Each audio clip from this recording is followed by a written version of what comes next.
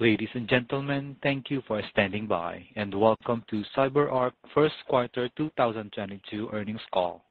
At this time, all attendees are in a listen-only mode. After the speaker's presentation, there will be a question-and-answer session. To ask a question during the session, you will need to press star one on your telephone. Please be advised that this call is being recorded. If you require any further assistance, please press star zero. Thank you. Now, I would like to welcome Ms. Erica Smith. Ma'am, please go ahead. Thank you. Good morning. Thank you for joining us today to review CyberArk's first quarter 2022 financial results. With me on the call today are Udi Mokady, Chairman and Chief Executive Officer, and Josh Siegel, Chief Financial Officer. After prepared remarks, we will open the call up to a question-and-answer session. Before we begin, let me remind you that certain statements made on the call today may be considered forward-looking statements, which reflect management's best judgment based on currently available information. I refer specifically to the discussion of our expectations and beliefs regarding our projected results of operations for the second quarter and the full year 2022. Our results might differ materially from those projected in these forward-looking statements. I would direct your attention to the risk factors contained in the company's annual report on Form 20-F filed with the U.S. Securities and Exchange Commission, and those referenced in today's press release that are posted to CyberArk's website, as well as the duration and scope of the COVID-19 pandemic, its related impact on global economies, and our ability to adjust in response to the pandemic. CyberArk expressly disclaims any application or undertaking to release publicly any updates or revisions to any forward-looking statements made herein.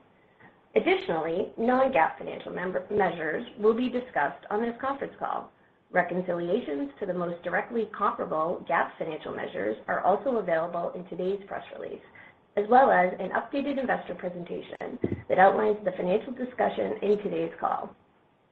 We also want to remind you that we provide the calculated revenue headwind for additional color on the impact of our subscription bookings mix, but it should not be viewed as comparable to or a substitute for reported GAAP revenues or other GAAP metrics. A webcast of today's call is also available on our website in the Investor Relations section. With that, I'd like to turn the call over to our Chairman and Chief Executive Officer, Udi Mokady. Udi? Thanks, Erica, and thanks everyone for joining the call. We had a fantastic start to 2022. The business once again accelerated.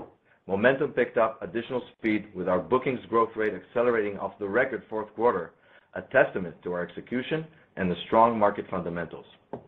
ARR continues to be the best metric to evaluate the health of the business. In Q1, subscription ARR reached $219 million, and growth accelerated to 149% year-over-year. Total ARR reached $427 million, and growth accelerated once again to 48%. And we had the best sequential increase in subscription ARR and total ARR outside of fourth quarter, outpacing our record-setting third quarter 2021 performance. Josh will talk about it later, but given our incredible results, we are raising our ARR guidance for the full year. We also achieved an important milestone, with the subscription booking mix reaching 86%, surpassing the transition target of 85%.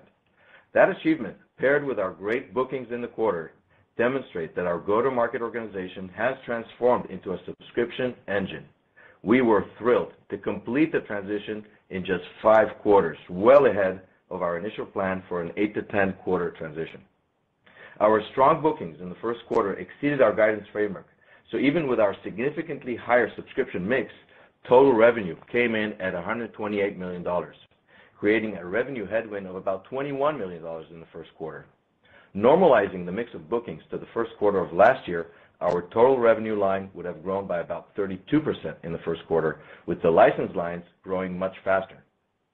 Our results clearly demonstrate, first and foremost, identity security is more critical than ever, particularly given the significantly heightened threat landscape and geopolitical tensions. Second, demand for our identity security platform centered on privileged access continues to accelerate. And third, we are well positioned to execute against a multi-year, durable growth opportunity. I will frame today around the pillars of growth, subscription transition, and innovation. Starting with growth. Secular tailwinds of digital transformation, the adoption of zero trust, and attacker innovation continue to push identity security to the center of every customer discussion. Geopolitical tensions and Russia's invasion into Ukraine have further heightened the incredibly severe threat landscape. Our recent identity security threat landscape survey identified that the race to digitize created an explosion of human and machine identities and an acute cybersecurity debt. Unmanaged and unprotected identities are exposing organizations to significant risk, which could have crippling effects. Less than half of our respondents have identity security controls in place to protect their business critical applications. Another key statistic, over 70% of organizations surveyed experienced ransomware attacks in the past year, 2 each on average. Our survey results reinforce the durability of demand for identity security. All of these factors came into play with customers and prospects in the first quarter. Privilege Cloud, Endpoint Privilege Manager, and Access, all SaaS solutions, more than doubled again. Momentum continued to build for CyberArk Identity, with even more pickup in new logos, cross-sell, and add-on deals in the first quarter. In Secrets Management, we are increasingly securing across customers' application estate from DevOps, commercial off-the-shelf, self-hosted, as well as Kubernetes and large-scale container environments. Geographically, we had strong contributions from all our regions, with each exceeding our transition expectations. New business doubled year over year. It was a great quarter. We signed nearly 250 new logos across customer sizes and verticals, from airlines, cruise ships, schools, and hospitals to born-in-the-cloud software. Identity security is becoming a universal requirement. There were many great new business wins, but I want to highlight a few. In a 7-figure ACV deal, a major local government landed with Privilege Cloud and Endpoint Privilege Manager as part of its digital transformation to secure its Azure consoles, Office 365, all network devices, and much more. Scalability and protecting against ransomware attacks were key in this deal. A travel and leisure company, still grappling from the impact from the global pandemic, picked up CyberArk because of our multiple deployment options, including remote access for both self-hosted PAM and Privilege Cloud. After trying to secure privilege with a homegrown solution, a born-in-the-cloud cryptocurrency company landed with CyberArk to meet the increased compliance requirements in its industry. Superior security, custom integrations, and scalability were the deciding factors. Cyber insurance continues to be a driver for our business. In one highly competitive access deal, a leading retail technology vendor picked CyberArk Identity to meet its stringent cyber insurance requirements and aggressive Office 365 migration timeline. We saw concrete examples of the heightened threat landscape and geopolitical tensions increasing the sense of urgency with some customers, including a major state transportation division that bought Privilege Cloud in response to the potential threat against critical infrastructure. We are also seeing increased velocity in our add-on business, customers adding more users and expanding to new solutions faster. As examples, a major health plan company, is implementing a CyberArk Everywhere strategy to standardize on PAM, securing more privileged users, and is also expanding into Secrets Manager for DevOps. A Fortune 100 transportation company landed with PAM in 2018. The customer success team has built an amazing relationship with this customer, and they will now leverage Endpoint Privilege Manager to secure across more than 75,000 endpoints, including 15,000 employees and 60,000 customer touchpoints. A state government expanded from Privilege Cloud to secure web sessions in the quarter to provide more visibility and protection across applications and users. Our land and expand strategy is at work, and this customer is now evaluating a broad workforce identity rollout for our single sign-on and MFA. VARs, global system integrators, advisories, and managed security service providers are building CyberArk identity security practices across PAM, Access, and DevSecOps. Enablement picked up significantly in the first quarter, with both the number of CyberArk certified partners and the average number of certifications trending up. Josh will get into the specifics of the transition dynamics, but I wanted to reiterate that we were thrilled to exceed our 85% booking target well ahead of our transition timeline, and are now focused on operating and scaling as a subscription company. We are already seeing the flywheel effect in action. We now have more than 960 customers with over $100,000 in annual recurring revenue, up over 50% from Q1 2021. We're even more thrilled that our transition is based on a strong SaaS foundation, where we continue to see SaaS first in almost all regions.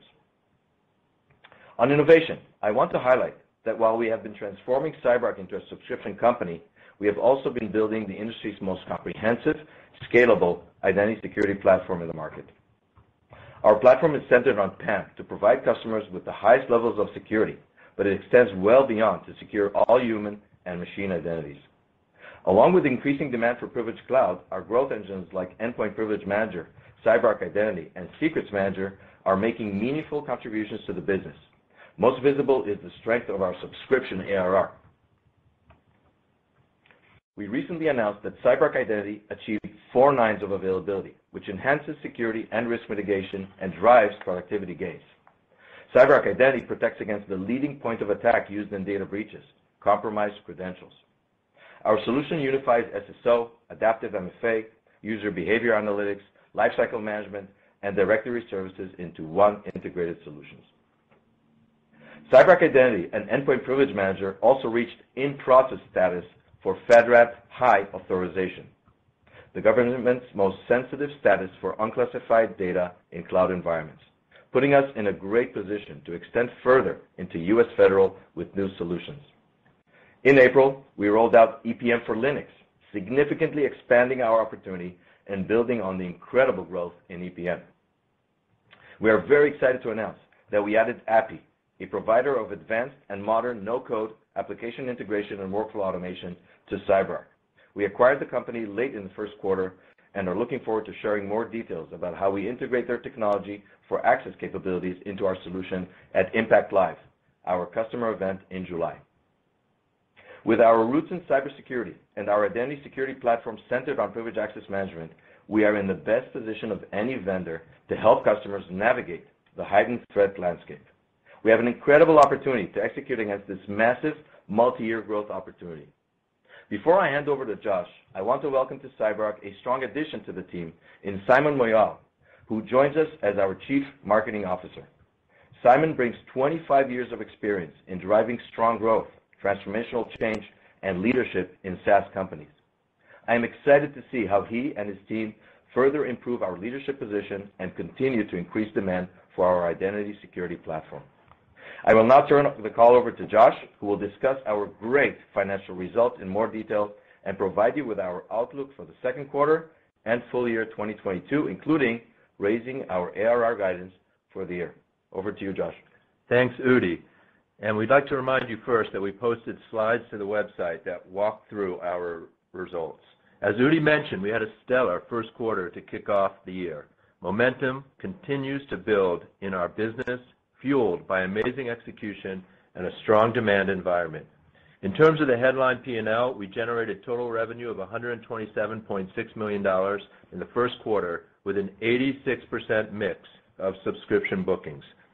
We'll come back to the mix in a moment, but as a reminder, the combination of revenue in line with guidance and a mix higher than we anticipated demonstrates that total bookings again outperformed our guidance framework for the quarter. Perhaps the best example of the momentum and the health of the business is the acceleration of our annual recurring revenue growth. Starting with the subscription portion, which reached $219 million and grew 149% year on year. The subscription portion now represents over 50% of total annual recurring revenue. And just a year ago, the subscription portion was only $88 million, or just 30% of total. We were thrilled with the sequential increase in the subscription portion of $36 million off the strong seasonality in enterprise software we saw in the fourth quarter. Total annual recurring revenue was $427 million as of March 31, with growth accelerating to 48% year on year. The acceleration in the business in a first quarter off an incredible fourth quarter 2021 results when ARR grew also 44% really underscores that the business is firing on all cylinders. Moving to revenue, subscription revenue generated from SaaS and self-hosted subscription contracts reached $51.9 million and represented 41% of total revenue in the first quarter. That's increasing 110% year-on-year. Consistent with the progression of our subscription transition, perpetual license revenue declined to $10.6 million. Our maintenance and services, professional services revenue was $65.1 million, with $54.9 million from recurring maintenance and $10.1 million in professional services revenue. Recurring revenue, defined as our total subscription plus our maintenance related to the perpetual license revenue, reached $106.9 million, or 84% of total revenue. That's growing 40% year-on-year. With the strength of our execution, we are quickly approaching our target of more than 90% of revenue from recurring. Our subscription bookings mix increased to 86% in the first quarter. That's significantly ahead of our guidance of 79% bookings mix and now surpassing the subscription transition target of 85% we set. We reached our mix target in just 5 quarters, as Udi mentioned, well ahead of the 8 to 10 quarter subscription transition timeline that we outlined in early 2021, substantially now completing the transition from a sales perspective. Economically, the headwind created by the mix was approximately $21 million in the first quarter. And when we compare it like for like to the first quarter of 2021, when the mix was only 51%. Normalizing our growth for the mix shift in the subscription transition, the license portion of our business, our SaaS, self-hosted subscription, and perpetual would have grown about 62%. Taking the calculated revenue headwind into consideration, total revenue growth would have accelerated to a strong 32% year-on-year. Geographically, the business is well diversified. The Americas, in particular, had a standout quarter, generating $75 million in revenue, representing 59% of total revenue. The Americas, again, had the strongest percentage of SaaS bookings during the quarter. EMEA had $39 million in revenue, or 31% of total revenue, with SaaS bookings more than tripling over last year. APJ is also executing well, with SaaS and subscription representing now nearly 75% of bookings, a great accomplishment for that region. If we look across the geographies adjusted for the calculated revenue headwind created by the mix, the Americas license revenue would have grown by over 100%, EMEA by over 30%, and APJ by about 10%. All line items of the P&L will be discussed on a non-GAAP basis. Please see the full GAAP to non-GAAP reconciliation in the tables of our press release. Our first quarter gross profit was $104.1 million, or an 82% gross margin. That's compared with 85% gross margin in the first quarter last year, primarily the result of the increase in our SaaS business. We continued to make investments to drive innovation and growth, resulting in operating expenses of $115.9 million, a 29% increase year-on-year, and generating an operating loss of $11.8 million in the quarter. Our operating results were lowered by $1.5 million from foreign exchange rates and the approximate $21 million calculated revenue headwind we discussed. Adjusting for the headwind and FX, operating margin would have been positive 6% in the first quarter. Net loss was $11.9 million, or 30 cents per diluted share for the first quarter. We continue to attract and retain top talent, a testament to our culture and our success in the market. And we ended March with over 2,300 employees worldwide. That's including more than 1,000 employees in sales and marketing. For the first quarter, free cash flow was $23 million, or an 18% free cash flow margin. The strong cash flow is the result of our seasonally strong fourth quarter bookings, renewals, as well as just great collections. This cash flow contributed to our strong balance sheet, and we ended the quarter with $1.2 billion in cash and investments. Now, turning to our guidance. Our guidance for the second quarter of 2022 and the full year reflects the robust industry tailwinds, execution, and our growing ARR base. For the second quarter of 2022, we expect total revenue of $135 to $141 million. we expect a non-GAAP operating loss of about $14.5 to $9.5 million for the second quarter. We expect our earnings per share to range from non-GAAP net loss of 37 cents to 25 cents per basic and diluted share. This guidance assumes about 87% of subscription bookings mix and a calculated revenue and profitability headwind of approximately $15 million for the second quarter. Our guidance also assumes 40.6 million basic and diluted shares and about $2 million in taxes. For the full year 2022, we are raising the midpoint of our full year guidance and now expect total revenue in the range of $583.5 to $598.5 million. We are also increasing the mix assumption underlying our guidance to 88% from subscription bookings, and our revenue headwind is also increasing now to approximately $61 million for the year. So for the full year, we expect non-GAAP operating loss to be between $33.5 and $20.5 million. We expect our non-GAAP net loss per basic and diluted share to be in the range of 92 to 60 cents. For the full year, we expect about 40.7 million basic and diluted shares and about $10 million in taxes. Given that we surpassed our subscription transition bookings mix of 85%, we want to reiterate the impact on the business for 2022. As we talked about last quarter, the faster SaaS-heavy transition is having an impact on the slope of revenue growth and profitability exiting the transition. For the next few quarters, we will continue to face a headwind to our revenue and profitability given last year's booking mix. Annual recurring revenue and the subscription portion of ARR are the best metrics to evaluate the health of the business. As you saw from our guidance, revenue is rebounding already in 2022 with 18% growth at the midpoint of the guidance. We also want to reiterate that our approach to investment hasn't changed. The profitability of our operations is masked by the subscription transition, and we expect to return to the Rule of 40 once the transition dynamics play out. Given the acceleration in our business, we are increasing our full-year guidance for annual recurring revenue, which we now expect to be between $535 million and $541 million at December 31, 2022. That's a 37% growth year over year at the midpoint. We continue to expect maintenance ARR to decline, which impacts the total ARR growth rate. When you think about our guidance, it is important to note, first, the combination of higher mix, headwind, and revenue midpoint means we are increasing the booking assumptions underlying our guidance.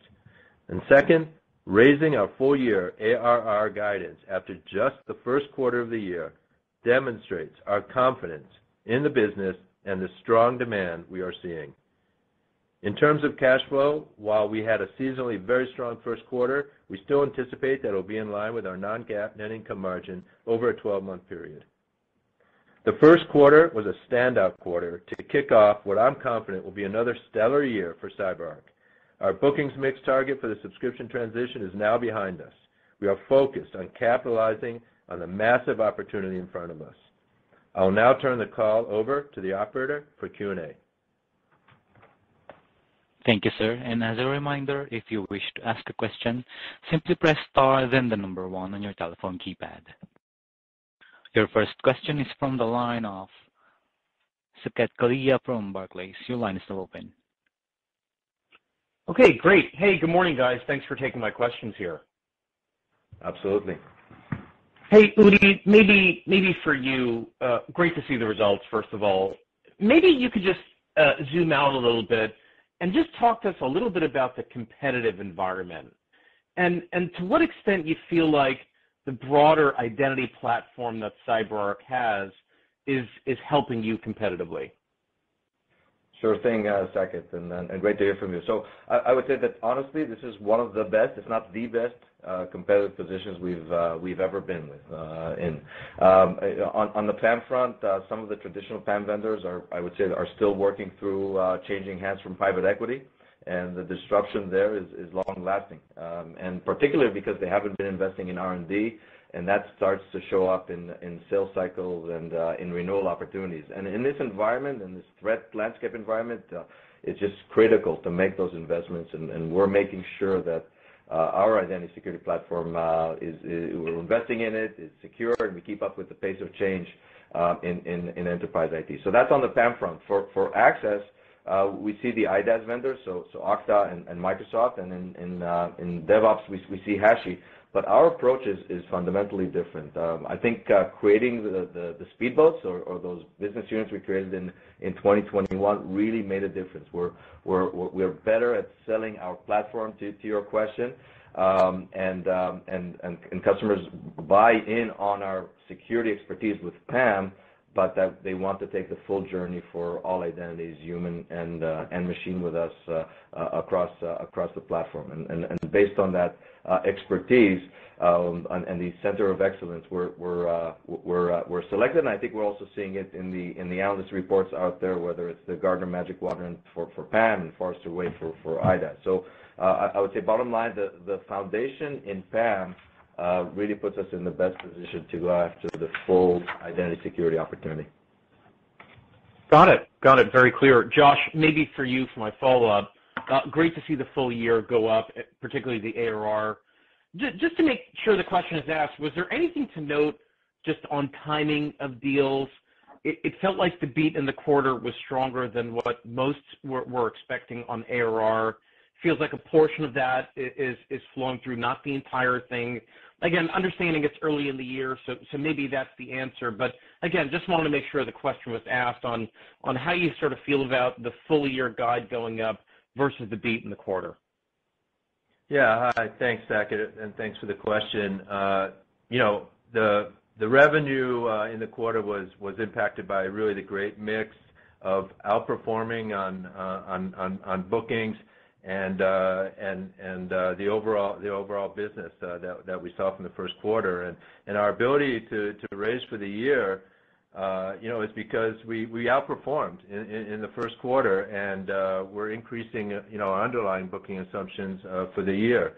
And I think you also were alluding to it, but the fact that we're able to increase our guidance now for the ARR this early in the year really attests to our confidence in what we're seeing from the demand environment. Okay, got it. I'll get back in queue. Thank you. Thank you. Your next question is from the line of Adam Bro from Stifel.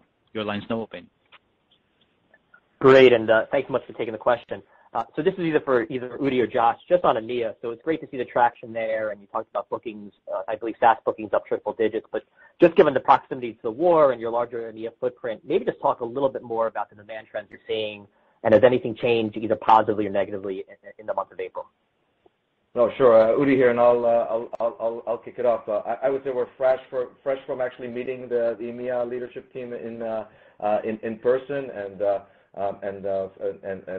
they are reporting strong demand and very strong pipeline. And if we talk about the macro tension, it's only creating a tailwind of urgency and the need to take a serious look at cybersecurity. So I think some of the trends we saw in the Americas in previous years of increased awareness are definitely reaching Europe, and for us it's a well-performing region. That's great. And maybe just as a quick follow-up, so it was great to see the record new logos in 1Q, and you talked in the past about SaaS improving velocity and helping to reduce friction in sales cycles.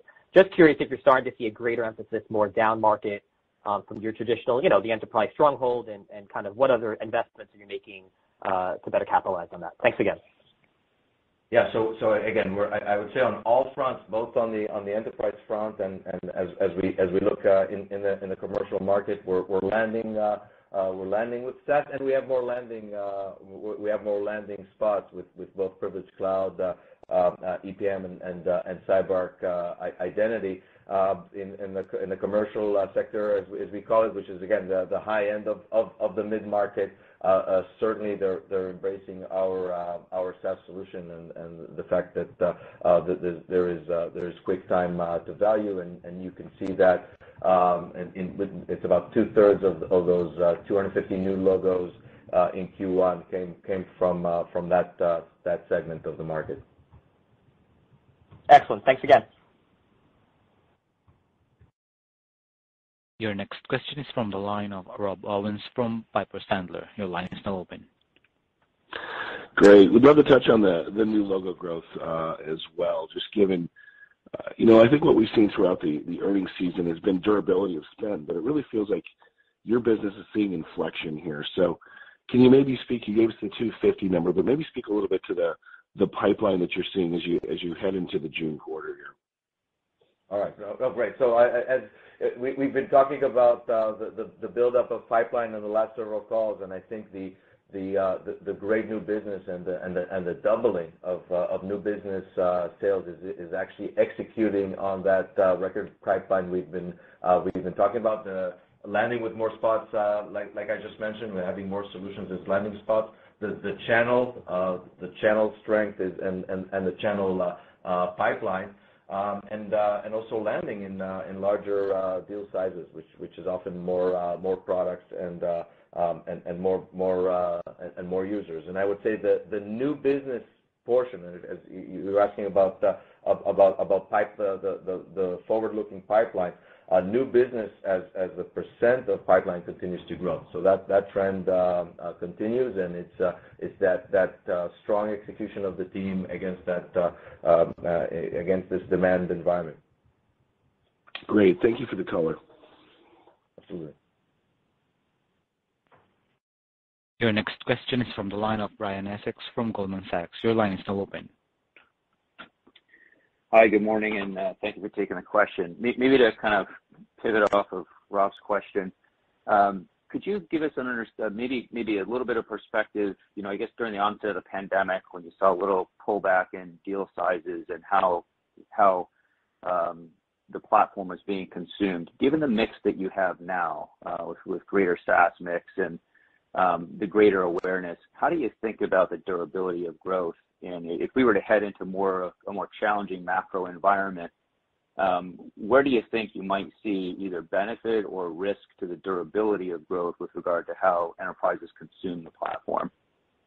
Oh, absolutely. I would say we're confident that we're looking at a durable long-term opportunity. We've done so much in these past 2 years to create a wide platform and increase our leadership position, expanding from PAM to identity security and having those initial so many landing points. If we look at the beginning, we talked about customers not being strategic. And if we talk about 2 years ago, are they thinking about this strategically? They definitely are. They see identity security and PAM at the center as the vector of attack, and we're seeing that trickle cross geography, cross vertical. You see how diverse we are from a vertical perspective, and that's only strengthening. And then the adoption of the SaaS solutions, as Josh mentioned, even in regions like APJ, where we thought it would take longer here, in Europe for the prior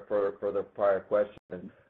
We just have I would say stronger demand environment, a wider platform-based solution set to execute on that, and you have a management team that has seen different times and crossed those areas with great success. So we're very realistic. We look at numbers. When we allude to the strength of the pipeline and the demand environment, we really believe it's durable and strong. Great, that's very helpful. Maybe just a quick follow-up. So I want to congratulate you on the CMO hire. I know it's early days, but what do you anticipate you might see with regard to changes within the sales and marketing management structure of the company, and how are hiring trends I guess expected to be impacted due to the change?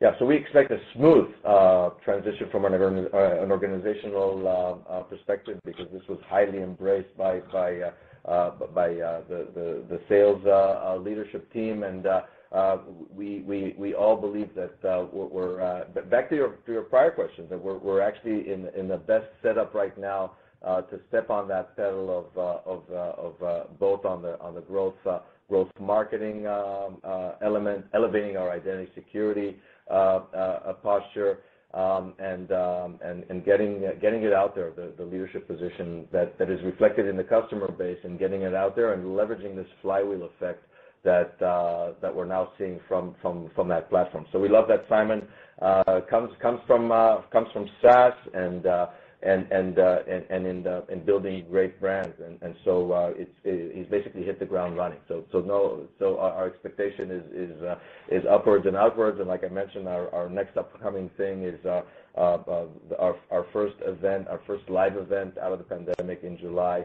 with our customers and prospects. Excellent. Thank you. Appreciate the color. Thank you. Once again, if you wish to ask a question, simply press star, then the number 1 on your telephone keypad. And please be advised to have one question and one follow-up question only.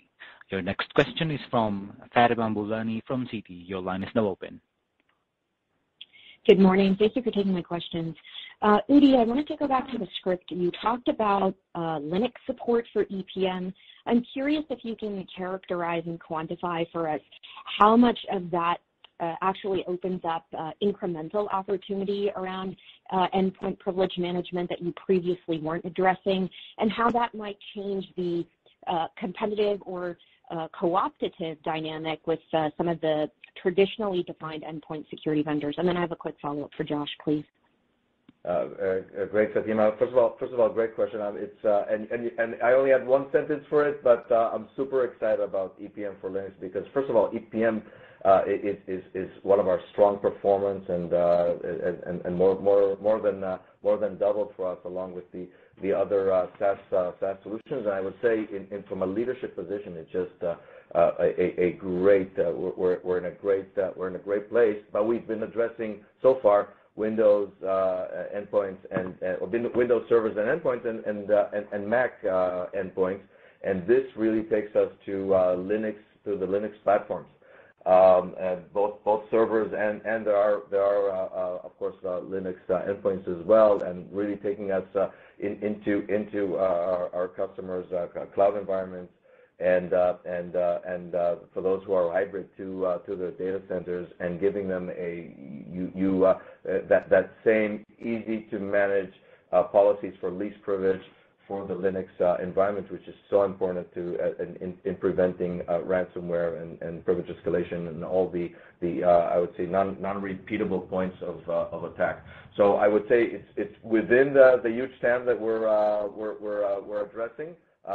But we went after the Windows environments first, and the team and our channels are very excited about this, and we'll make more of a splash at our Impact event. From a competitive standpoint, I talked about standalone.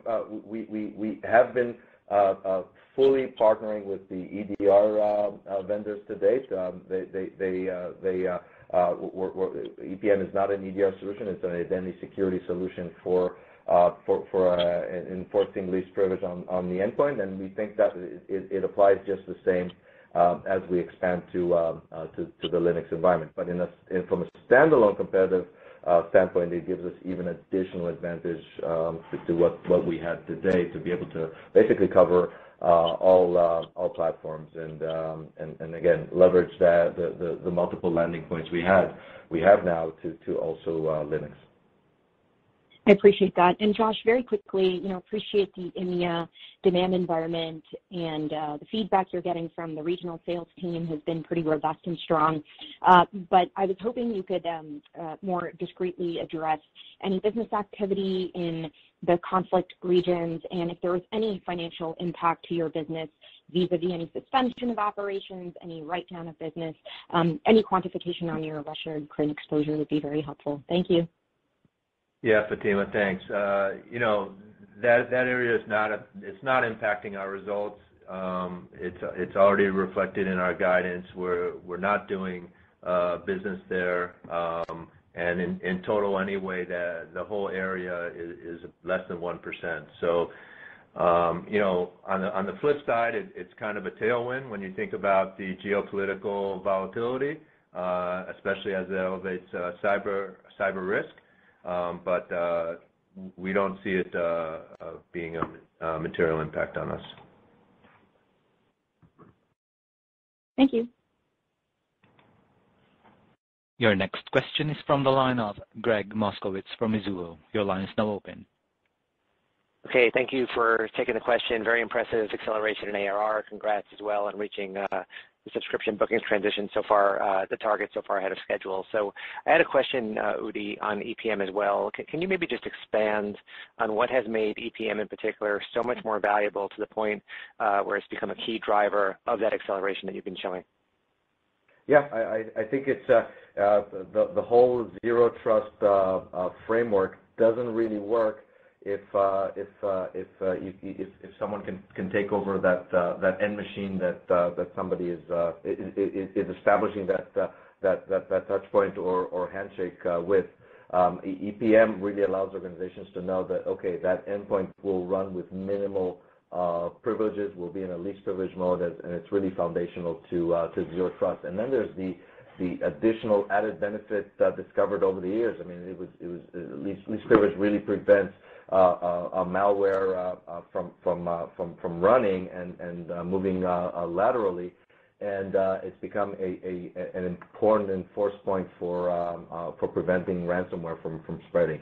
And so we see those two major drivers: the solution to help basic cyber hygiene of running in least privilege mode to support the zero trust frameworks, and it helps prevent even if ransomware landed. It helps prevent most ransomware from landing, but even if it landed from propagating. And of course, the many years of investing in making it super user friendly is that it applies to all users in an organization, and they don't feel it. It's very transparent to the user.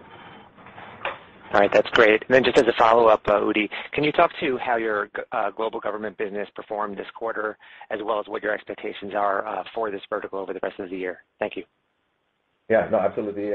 We as you can see probably in the slides that we presented, the global government is nicely a 10% part of the pie, and really I would say we're seeing steady adoption worldwide, and it continues to be an important vertical that we're investing in. I talked about the investment in the FedRAMP certifications to be able to begin to sell our SaaS solutions to the U.S.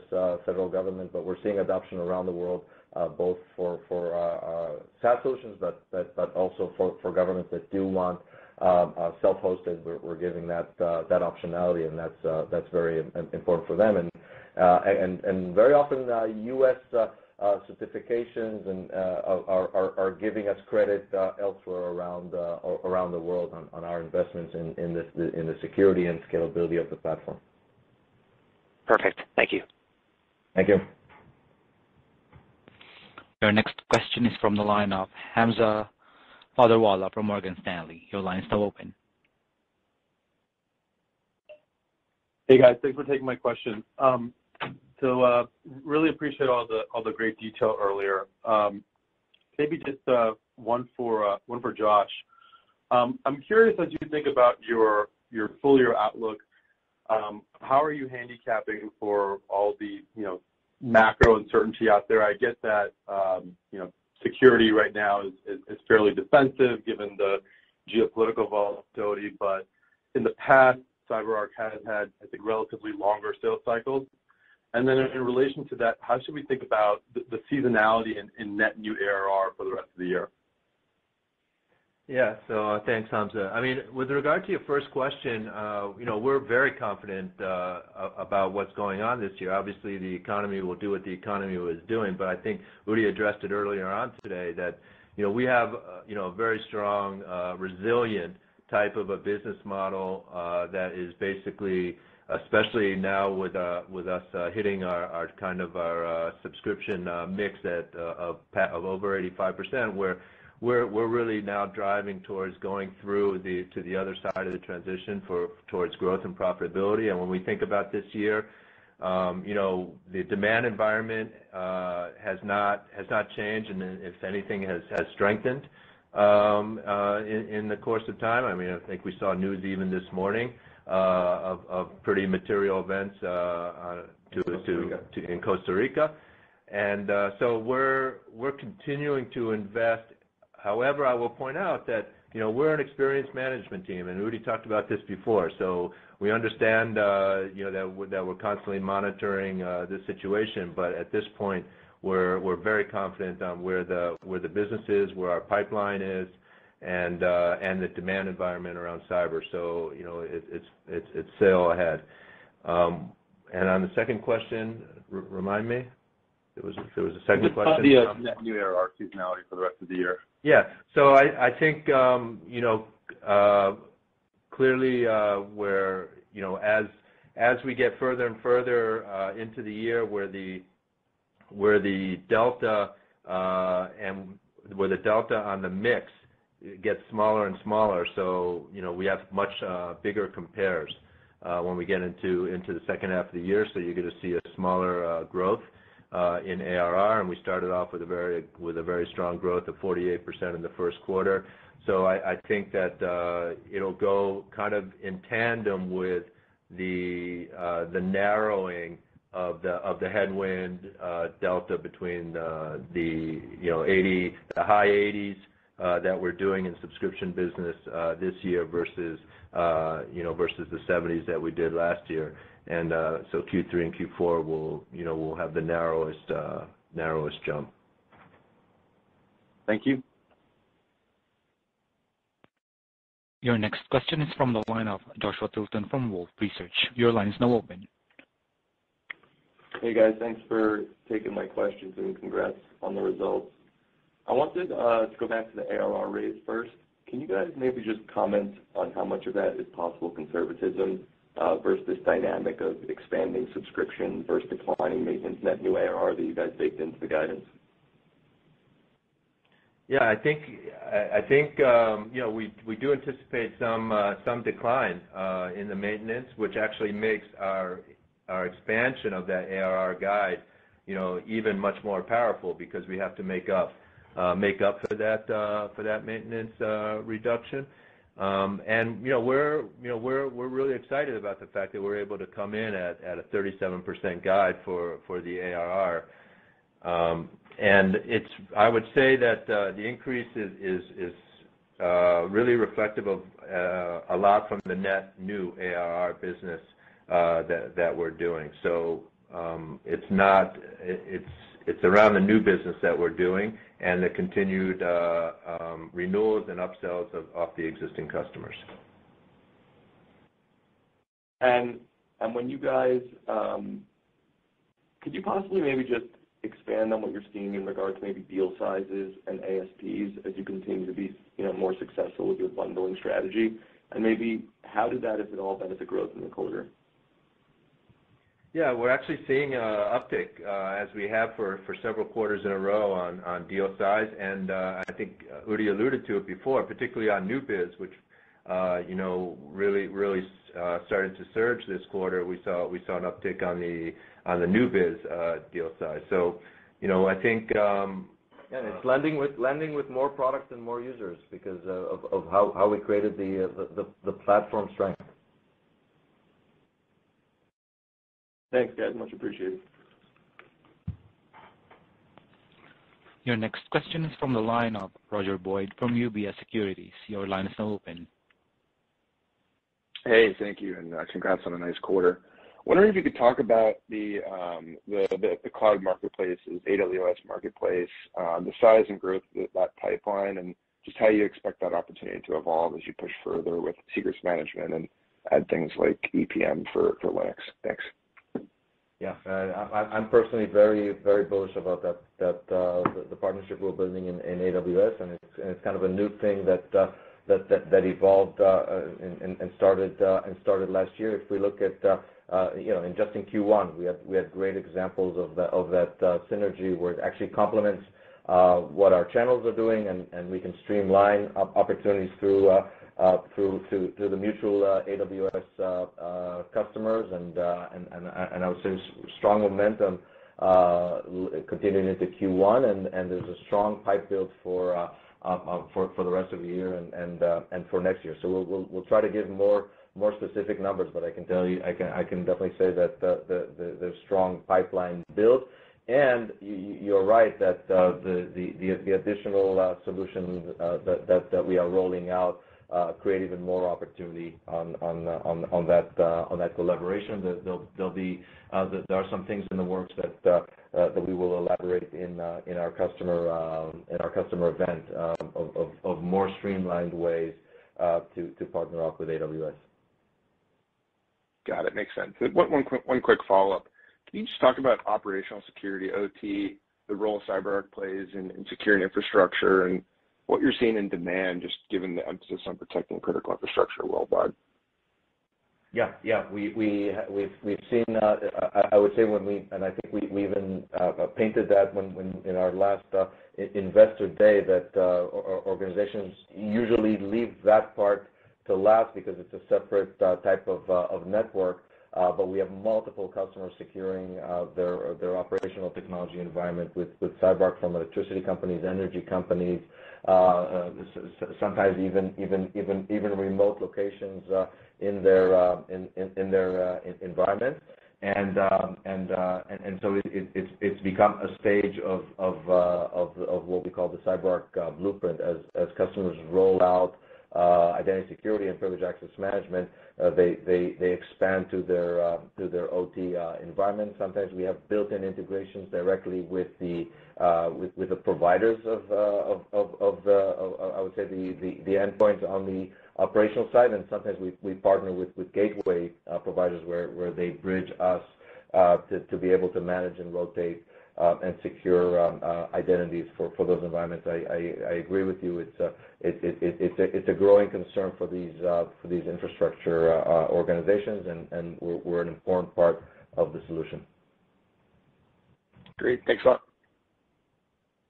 Thank you. Your next question is from Ittai Kidron from Oppenheimer. Your line is now open. Thanks. A lot of questions have been asked, but Josh, I want to, just from a financial standpoint, it looks like perpetual is kind of coming down. So in your guide for the next quarter, can you help us kind of get our hands on what do you think perpetual revenue, what is your assumption for perpetual revenue as part of the overall pie? And then second question is around inflation. Clearly everyone is carrying higher expenses with inflation. We feel it everywhere. How do you think about price increases going forward in your products, or perhaps on maintenance as well? I mean, it's the first time that maintenance is down quarter-over-quarter ARR, so I'm just kind of trying to understand how you're going to play that price increase card going forward. Yeah. Hi, Ittai, and thanks for the question. I'll start with the second question so I don't forget it. So we do have price increases, particularly around the maintenance and things that are also very personnel related. So in terms of services, in terms of maintenance, in terms of renewals, we have built-in ways for price increases. I think also when we think about our perpetual, those prices have increased as well. And we every year annually look at price increases as it relates to the current inflation. But we have incorporated that into our model for this year. And with regard to the perpetual revenue, I mean, we gave the kind of the mix that guiding for Q2. And the related headwind, I think the best way to look at it is probably similar to Q1. Very good. Excellent. Thank you. Yep. Your next question is from the line of Eric Heath from KeyBanc Capital. Your line is now open. Great. Thanks for taking the question, and I'll echo my congrats as well. Udi, just curious to hear your thoughts maybe on the impact of the Okta security incident in the quarter, and what that might have had an impact on the market more broadly, and maybe how it affected your business or customer conversations in the quarter. And more specifically, just curious if you saw this provide a tailwind for your vendor access solution. Yeah. I would say that it underscores that every company has to be diligent on security, and so it became one of those things, one of those names that come up, or an example of a breach that comes up on that importance of investing in security, and also to your last point in ensuring the vendor access and third-party controls. We have a 6 to 9 month cycle, so it didn't have a Q1 impact. But I think the important thing is the momentum we're seeing for our access solution is really because customers are requiring a security-first approach. It helps us emphasize you need a security-first approach, and this foundation of hey, from the makers of PAM, we're coming from PAM, we secured your most sensitive users and third parties. We're well positioned. So I think the example can also lead to that growing awareness of the importance for securing third party and vendor access. And the most important thing is that we're proud of our security first approach to identity. Great, that's helpful. And just one quick follow-up, just on secrets management. Just curious on an update timing of the launch of the cloud version and how you might see that changing your competitive positioning or maybe even accelerating adoption of secrets management within your customer base. Yeah, so we'll give more specific timing. It's going to be launched this year. It will take away some of reduce the time to value for customers. So anytime we do that, and we've done that across the portfolio, it helps in adoption and will give us a competitive edge. So in terms of timing, the SaaS version will be within this year, and stay tuned. And in the meantime, we're helping customers in their hybrid environments and signing up some great marquee accounts, and again, especially in their modern Kubernetes container environments, like I mentioned. Great, thank you. Thank you. Your next question is from the line of Trevor Walsh from JMP Securities. Your line is now open. Great, good morning. Thanks for taking my question. Maybe just one quick one for you, Udi. Wanted to follow up on one of the points you made during your prepared remarks around wins. You mentioned the cryptocurrency company that had actually replaced a homegrown solution. I just wanted to confirm or kind of make sure I'm clear.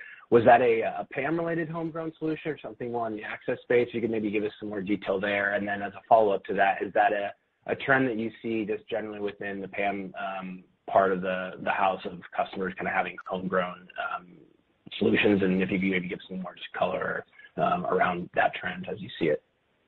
Oh, it's a great question. I actually would say that in the past, it was in our early years is when we saw that some of the highly regulated organizations were making an attempt to create their own homegrown, and we were rapidly replacing that. And you're all familiar with our strength in the financial industry. I think this was an example where kind of a type of a born on modern environment company took a stab at building it on its own, and just saw that it doesn't scale, and it's not and it doesn't provide the security that they need. So it was a great win for us, and just like we saw other great wins in the quarter in born in the cloud type organizations where we can come in and be part of the solution, and of course they're very similar to a financial organization and are highly targeted. So it was a great win for us, and I'm hoping that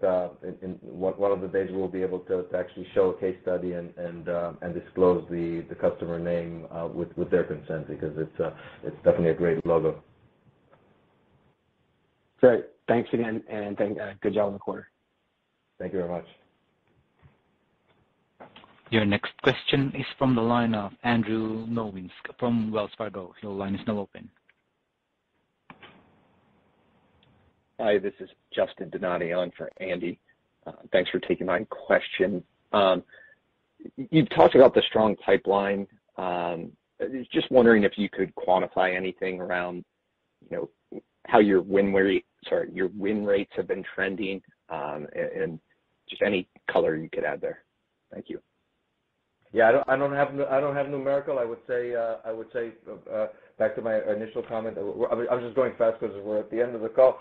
As I mentioned, competitive position is probably one of the best we've seen it on the PAM front. So that's very strong. And for us, the world of access is an expansion. So we're very excited to see our win rates trend up and be very differentiated. Be very differentiated there. Okay, and if I could just ask one follow-up question. I mean, outside of PAM, what is typically the next add-on for customers? So I would say that the landing spots are very our Privilege Cloud, EPM, and our CyberArk identity, and often we see a combination of those in the land, and whatever was not part of that would be the runner-up, followed by secrets management as add-on business, especially in our strategic accounts that follow our blueprint and are expanding us to secrets management. But it rotates between Privilege Cloud, landing with Privilege Cloud and EPM and/or CyberArk identity, and it would expansion around there. And very often we're coming in with a package that introduces them and gives them a flavor of the other solution, and hence that's why we talk about the velocity of add-on, because they have a taste, they're beginning to consume, quick time to value, and we can get that add-on business faster. There are no further questions. Mr. Udi Mokady, please go ahead. Great. Thank you very much. We are thrilled to start 2022 with an incredible quarter with strong demand for our identity security platform. And as always, I want to thank our customers and partners for being that cornerstone of our success. I also want to extend special appreciation to the entire CyberArk team who came together and worked hard to execute our this subscription transformation strategy and shifting us in 5 quarters. It's amazing. Thank you. And with that, this concludes today's conference call. Thank you for attending. You may now disconnect.